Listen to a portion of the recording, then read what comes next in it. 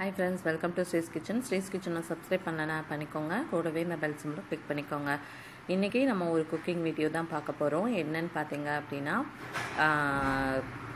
Egg noodles நம்ம எப்படி பண்றது அப்படிங்கறத பார்க்கலாம். சாரி, இங்க கொஞ்சம் டிஸ்டர்பன்ஸா இருக்கு. என்னன்னு பாத்தீங்கன்னா பக்கத்துல வேலை நடக்குது, கன்ஸ்ட்ரக்ஷன் வர்க். சோ வந்து அந்த லாரி சவுண்ட் கேக்குது. சோ ஃபர்ஸ்ட் வந்து நம்ம என்னென்ன இன்கிரிடியன்ட்ஸ் அப்படிங்கறத பார்க்கலாம். ஒரு பெரிய வெங்காயம், ஒரு தக்காளி, அப்புறம் வெஜிடபிள்ஸும் எடுத்திருக்கேன். கேரட்டு, பீன்ஸு, பச்சை பட்டாணி, அப்புறம் கேப்சிகம், 2 முட்டை, அதுக்கப்புறம் மிளகாய்த்தூள், அதுக்கப்புறம் உப்பு, எண்ணெய். அப்புறம் நூடுல்ஸ் வந்து நான் ரெண்டு இது மட்டும் எடுத்துக்க போகிறேன்.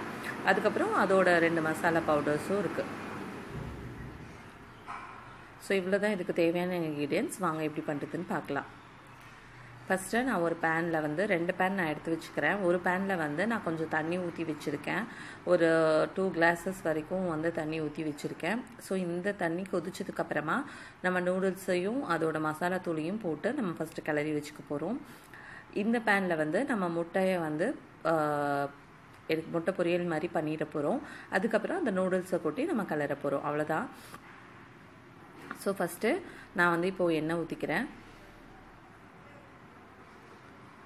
கொஞ்சமாக எண்ணெய் ஊற்றிக்கிறேன். அதுக்கப்புறமா வந்து ஆனியன் போடுறேன்.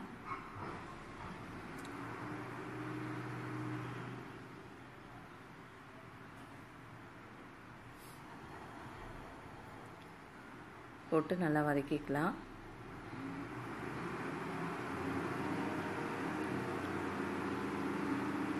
ஸோ இந்த மாதிரி நம்ம நூடுல்ஸ்லேயுமே நிறைய வெரைட்டிஸ் மாதிரி பண்ணி கொடுத்தோம் அப்படின்னா கண்டிப்பாக குழந்தைங்களும் சாப்பிடுவாங்க. எக் நூடுல்ஸ், வெஜ் நூடுல்ஸ் வெறும்னே அந்த மசாலா பவுடரும் அந்த இது மட்டும் சேர்க்காம அந்த மாதிரி வெஜிடபிள்ஸு, எக்கு வச்சு இந்த மாதிரிலாம் பண்ணி கொடுத்தோன்னா கண்டிப்பாக வந்து குழந்தைங்க விரும்பி சாப்பிடுவாங்க. அவங்களுக்கு ஹெல்த்தியும் கூட. ஸோ இப்போ இந்த வாட்டர் வந்து கொஞ்சம் கொதிச்சிட்ருக்கு. சைட்லேயே நான் வந்து இப்போது வந்து நூடுல்ஸையும் இதையும் கொட்டிக்க போகிறேன். மசாலா பவுடரும் போட்டு நல்லா கிளறி விட போகிறேன். எனக்கு வந்து குட்டி குட்டியாக இருந்தால் தான் பிடிக்கும். சில பேர்த்துக்கு அந்த நீளமாக இருந்தது பிடிக்கும். அப்படின்னா நீங்கள் சும்மா அப்படியே உடச்சி மட்டும் போட்டுருங்க, 2, 3, 4 பீசஸாக. நான் வந்து நல்லா உடச்சி போட்டிருக்கேன் தூளாக. அதுக்கப்புறம் வந்து பார்த்திங்கன்னா ஆனியனை வந்து நல்லா ஃப்ரை பண்ணிக்கிறேன். கொஞ்சமாக உங்களுக்கு தேவையான அளவுக்கு சால்ட்டும் சேர்த்துக்கோங்க. அதுக்கப்புறம் வந்து கேரட்டு, பீன்ஸு, பச்சை பட்டாணி இது 3ஐயும் போட்டுடுறேன். கூடவே கேப்சிகமும் போட்டுறேன்.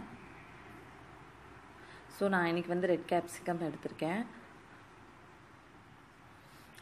ரொம்ப சூப்பராக வந்ததுங்க. டேஸ்ட்டு வந்து ரொம்ப டேஸ்டியாக இருந்துச்சு.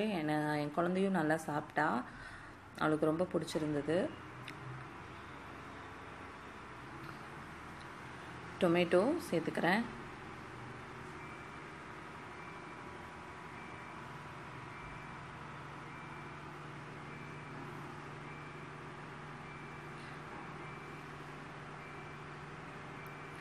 சேர்த்து நல்லா வதக்கிடுங்க. இந்த சைடு வந்து இது ரெடி ஆகிடுச்சு, நூடுல்ஸ் ரெடி ஆகிடுச்சு. ஸோ நான் அதை வந்து நல்லா கிளறி விட்டுக்கிறேன்.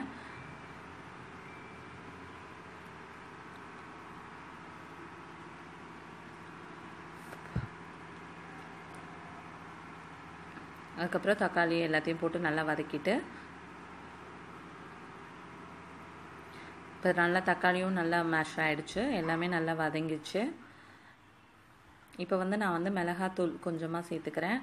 காரம் வந்து கொஞ்சம் கம்மியாக போட்டுக்கிறேன், ஏன்னா என் பொண்ணுக்கு கொடுக்க போகிறதுனால. அதுக்கப்புறம் மிளகுத்தூள் தேவையான அளவுக்கு போட்டுக்கோங்க. போட்டுட்டு நல்லா வதக்கி விட்டுருங்க. அந்த மிளகுத்தூளோட ஸ்மெல் போனதுக்கப்புறமா நம்ம எக்கை உடச்சி ஊற்றிடலாம்.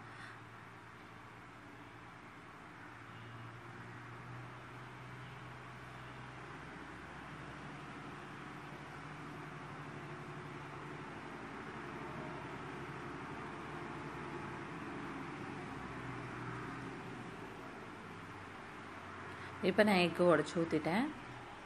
இது நல்லா கிளறி விட்டுருங்க. நல்லா ஒரு பொரியலாட்டம் நல்லா பூ மாதிரி வரும் இல்லைங்களா, அந்த டைமில் வந்து நல்லா அப்படியே குட்டி குட்டியாக உதிரியாக வரும்ல, அப்போ வந்து நம்ம வந்து நூடுல்ஸ் சேர்த்துக்கலாம்.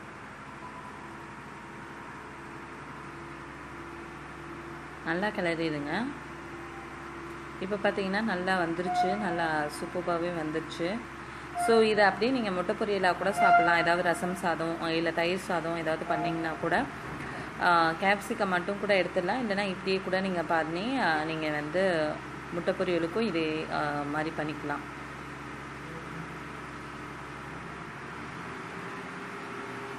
இதை அப்படியே நல்லா கிளறி விட்டாச்சு. இப்போது வந்து எக் நூடுல்ஸ் சூப்பராக ரெடி ஆகிடுச்சு. அதை போட்டு கிளறி விட்டுட்டிங்கன்னா அவ்வளோதான். நல்லா ஜென்டிலாக கிளறுங்க, வந்து ரொம்ப அழுத்தாமல், இல்லைன்னா உடஞ்சி போயிடும். இந்த வீடியோ உங்களுக்கு ரொம்ப பிடிச்சிருந்ததுன்னா லைக் கமெண்ட் பண்ணுங்கள், ஷேர் பண்ணுங்கள். தேங்க்ஸ் ஃபார் வாட்சிங்.